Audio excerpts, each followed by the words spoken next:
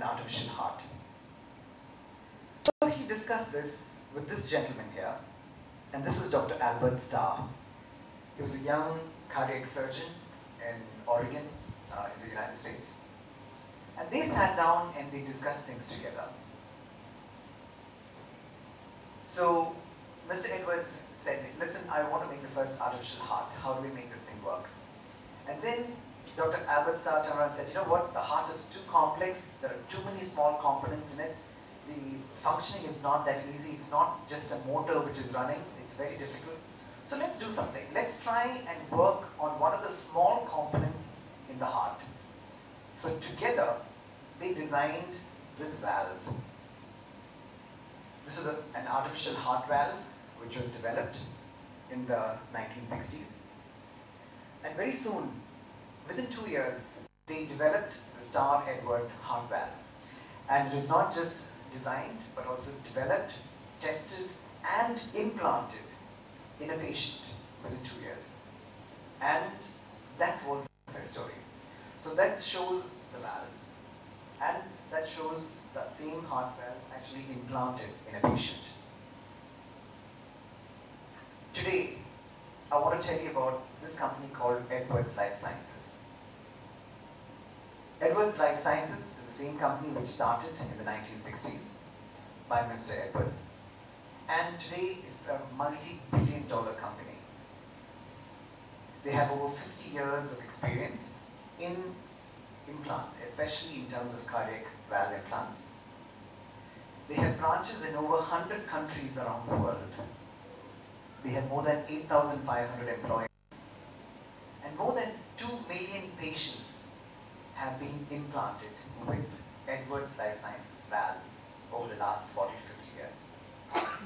Now, what I want you to take back as a take-home message is not so much so about the monetary benefit that these two people have had, but the advancement in science, especially in terms of biomedical engineering, that these two minds were able to bring across. The number of lives that they have saved, the number of patients who have benefited by this collaboration between an engineer and a heart surgeon. Now, having said that, I thought I'll just share with you very briefly about a little bit of research that we do at Frontier Lifeline. We do a lot of work in terms of stem cell therapy. So we worked on differentiation of multipotent stem cells, which we take from bone marrow. And these bone marrow cells have been differentiated in culture. And we've been able to grow cells, different kinds of cells, starting from adipocytes, which are basically fat cells, osteocytes. We've been able to grow bone in tissue, hepatocytes, basically liver cells that we've been able to grow, and also heart cells, which we have grown in our lab. Now, it's not just growing the cell, taking bone marrow, differentiating it and making it into one cell. We've been able to grow it into sheets of cells. And it's not just growing the sheet, it's actually functioning cells. So this is the kind of technology that is actually available. I'm not saying that we're doing some path-breaking work, we're going to win the Nobel Prize next year. No, that's not true. There are several people doing this kind of research. What I'm saying is that if you put your mind to it, it is possible. This is just the first step. We have been able to grow cells and tissues now. We're hoping that in the long run, we should be able to grow them into actual organs. And this will go a long way in terms of helping patients. So this is the actual procedure where we have taken stem cells and we have actually injected stem cells into the hearts of patients who are dying of heart disease, where there is no other option, there's no other treatment option available for them. We're happy to say that we have the largest series of stem cell therapy patients in India. We've treated about 97 patients so far with end-stage heart failure. This is Frontier Medical. This is where we undertake most of our research. This is our research, training and development center. It's about 50 kilometers from Chennai, heading on the Calcutta highway. And we've also been working towards manufacturing tissue-based biological implants. So we're talking about bovine tubular vein. So we're taking veins from buffaloes and also the pericardium. Pericardium, which is basically the covering of the heart, and processing that. Also, porcine pulmonary artery, basically an artery which is taken from pigs. Now, people are wondering, what the hell are they doing? Why are they taking all these animal products and what are they trying to do with it? The fact is that, you know what, when a human has a problem, if another transplant patient is not available, the only other alternative that you have is to go and look at an animal model. You'll be surprised that most of these tissues are very similar to human tissue. I mean, when God created us, yes, man is a highly evolved animal in terms of biology. And that's the reason why there are several organs, there are several tissues that you can take from animals and implant into humans, and they work perfectly normally. So this is just some of the kind of research that we do undertake. And I was mentioning to Sir earlier as well, we have several ideas that we are looking for collaborators such as yourself. We're looking at engineers to actually implement and bring into life the ideas that we have. One of the things that we're talking about was like a transporter, and we're looking at miniaturizing one of the existing machines into a smaller version so we can actually make it, you know, to transport heart transplant organs. So the field is huge, the opportunities are vast, but the fact is that unless and until we collaborate, unless and until we talk to each other and share our ideas, we're not going to go forward. So this is just the first step. And I'd like to thank and congratulate all the organizers once again, because it's forums such as this that will help in this interaction. As the saying goes, the journey of a million miles begins with a single step. So we have just taken the first step forward. And I'm sure that with the next 2 to 3 days' time, when you have more interaction, more collaboration between your faculty and with others, I'm sure that you'll come up with some brilliant ideas. And I'm sure that India, you people, will be responsible for taking India forward to the next barrier. Thank you very much.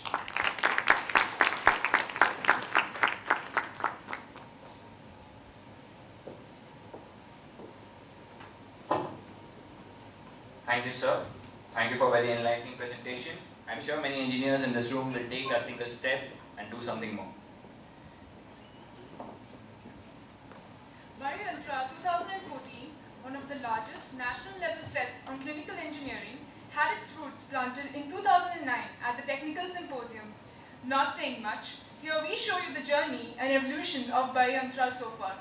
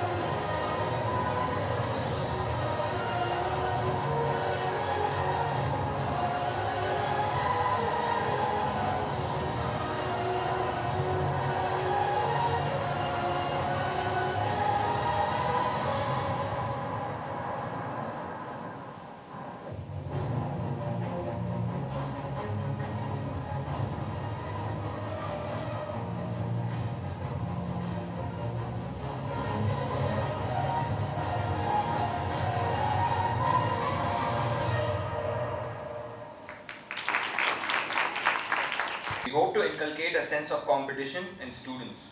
We aim to test their technical and non-technical abilities through 8 different events. So here we have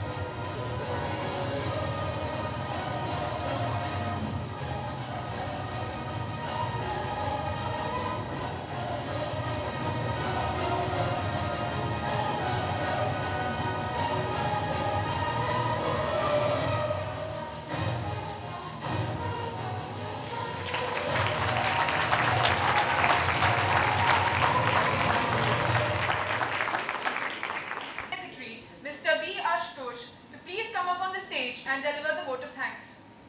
And our organizer, Ms. Radia Yusuf.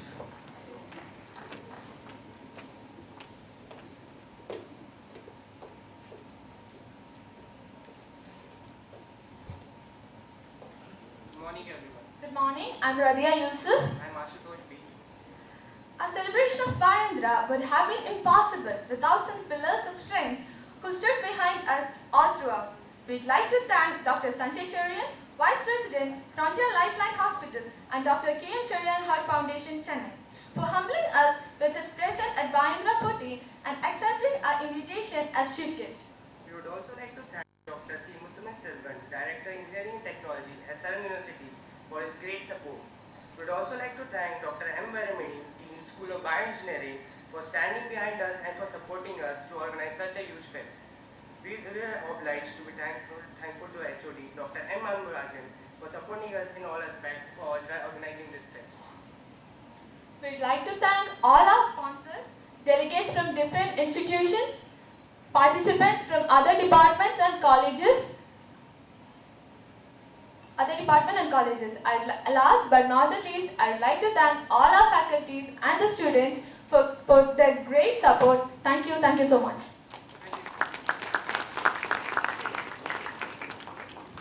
We formally end our inaugural ceremony for today.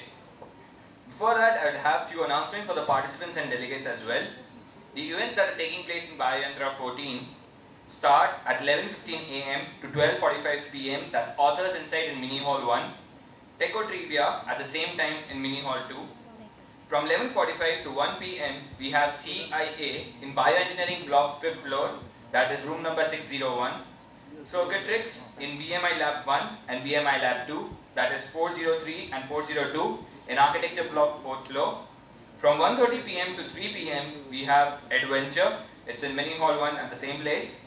The glimpse shot, that is again from 1:30 p.m. to 3 p.m. in Bioengineering block 5th floor in room number B601.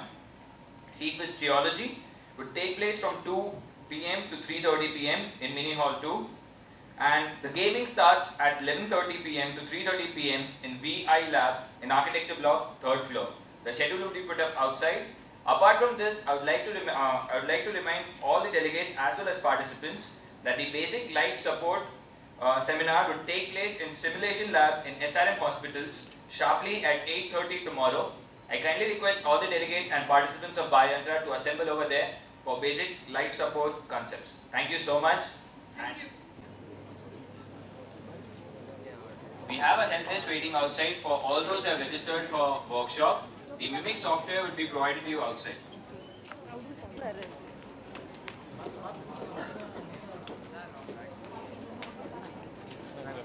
register பண்ணிக்கலாம்